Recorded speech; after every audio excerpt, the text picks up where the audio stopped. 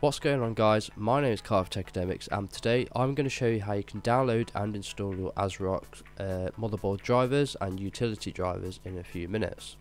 So it's really easy. The first thing you want to do is go to your web browser and you want to type in ASRock App Shop, and it should be the first link at the top. There will also be a link in the description in case you want to go straight there.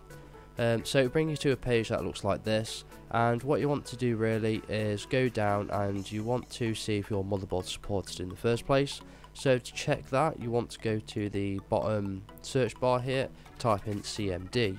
Now there will be a command that will also be pasted in the description. You just want to copy and paste that into the CMD, and it's basically going to come up with your serial number. Sorry, not your serial number, your motherboard number. So I've got the ASRock 978G3.1.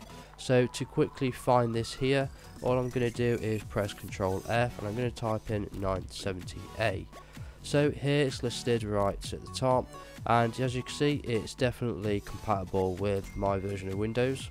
And although it doesn't actually show Windows 10, if Windows 8 and 8.1 is ticked, so basically the last 3 or 4 should I say, it's basically definitely going to be compatible with your type of Windows.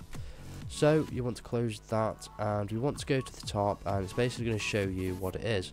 So it's basically software that makes downloading drivers super easy. So you want to click on this download button at the top, and it's going to give you a Winrar file. Okay, so once you've downloaded and installed the software, you basically want to go and open it up. So I'm going to type in App Shop, and it can take a while sometimes.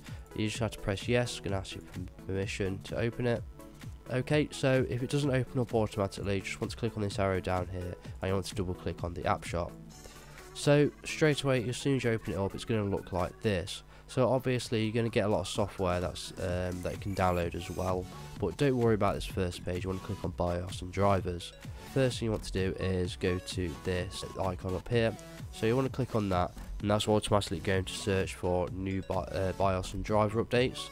So I've already done them all already, so mine are all up to date, apart from this app charger.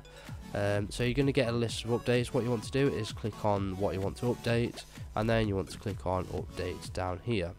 In this case I don't want to do that because I've already updated everything and I don't want this app charger. You can go into your settings as well, and you can make it auto run at desktop, and you can search for updates for the app as well. But it's easy as that. So your computer may restart a few times after downloading the new drivers, but that's basically how you update all your BIOS and drivers automatically.